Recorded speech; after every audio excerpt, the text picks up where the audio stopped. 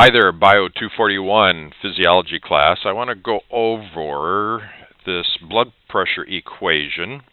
And this equation, to me, is not very intuitive, but it says that pressure is equal to stroke volume times heart rate times total peripheral resistance.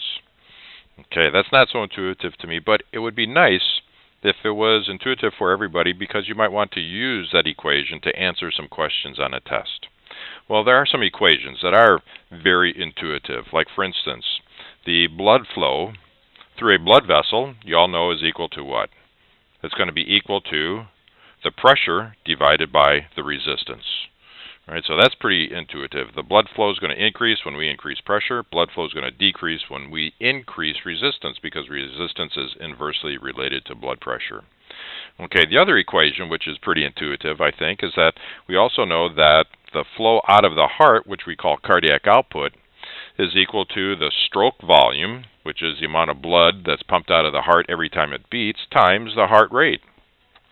So I think that's pretty easy to understand.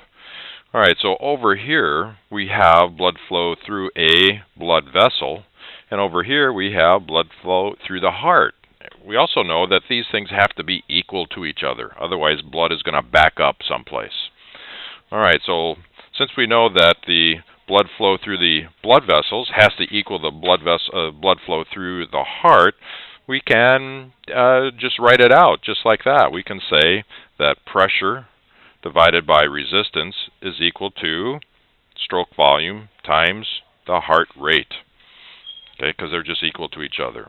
All right, and we also know that R, the resistance, could also be considered the total peripheral resistance of all blood vessels.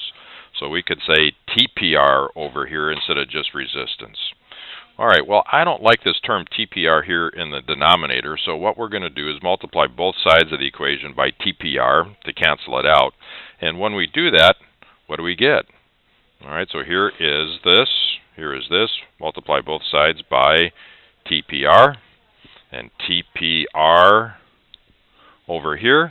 All right, so TPR cancels out because that's just one, and we're left with what? Pressure is equal to stroke volume times heart rate times total peripheral resistance.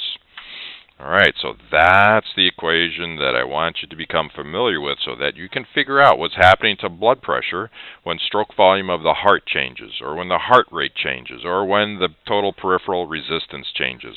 And what you can see from this equation is when the stroke volume increases, because it's directly related to pressure, and everything else is held constant, the pressure increases. Same thing for heart rate. If we increase the heart rate, because it's directly related to pressure, pressure will increase as well, as long as we keep stroke volume and TPR the same.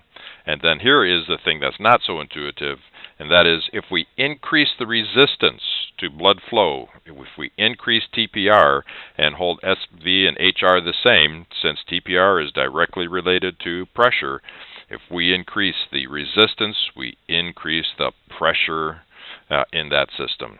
So that's what I want you to become familiar with, which is what we started with right here. Okay, hope that helps you out. Talk to you later.